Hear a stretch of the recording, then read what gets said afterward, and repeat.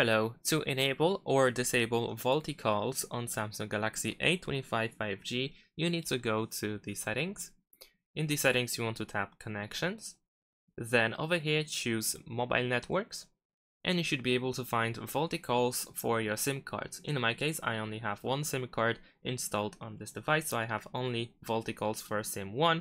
And you can tap on the switcher on the right side in order to turn it on or off. Thanks for watching, leave a like and subscribe to my channel, and see you in my next videos. Bye!